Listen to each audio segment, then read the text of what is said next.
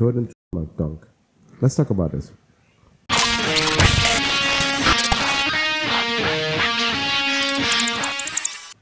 Hi, my name is Martisz. I make daily video about legal, business, and intellectual property. What is intellectual property? Think about copyright, trademark, and other intellectual property. Thing is, today we're going to talk about the Air Jordan and the trademark, where you can find it. I'm going to show you some example how you can find it and what it means on the internet, and when you look for some examples, what you need to watch out for. So this is going to be interesting. So let's go to the Google and see where we can get. So this is Google, and what important is we need to go to a trademark engine or database where we can find trademark the Air Jordan. So if we type the title of the word, the title of the video in Google, we'll find this. Yep.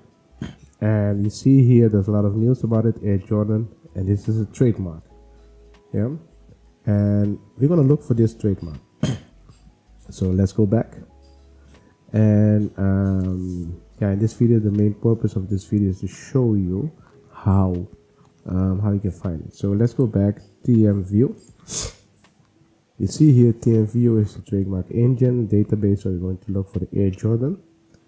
And the thing is, when we are in TM View,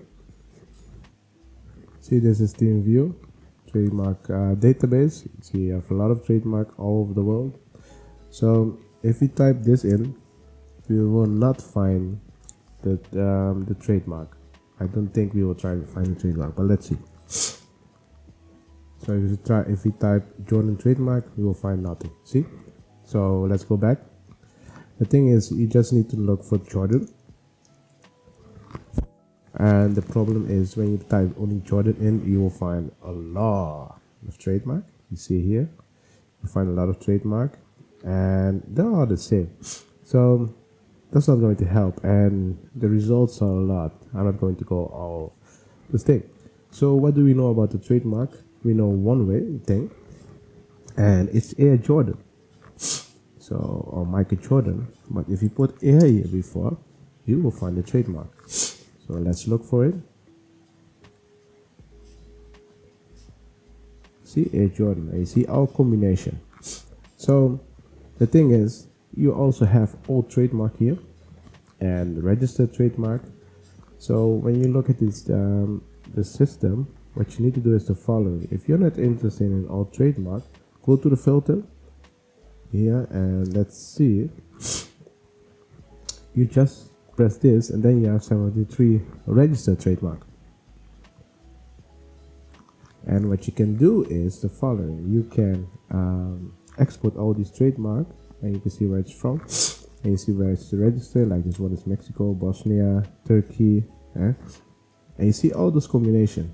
And it's really interesting because you see the classes. This is the classes, the goods and the services. You see 25, 28, and then you see sometimes you have the same classes, sometimes you don't.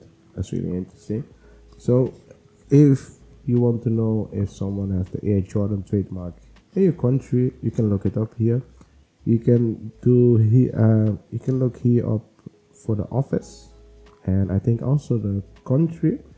But normally, you know, I know where these offices are, so I know also which country is connected to the office, the IP office. So that's why I know it. But trademark office, you find it in here. And if you look for, let's look for this one, for example. We open it, you find all kind of information. This is the trademark, the information that are really important, the codes.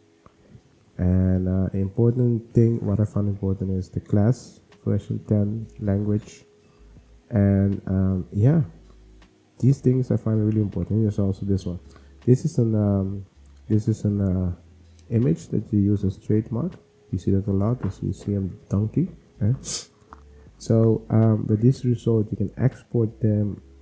This search result, you can export them and use them for whatever you need it for. But this is how you find the trademark Jordan. So just go to TeamViewer.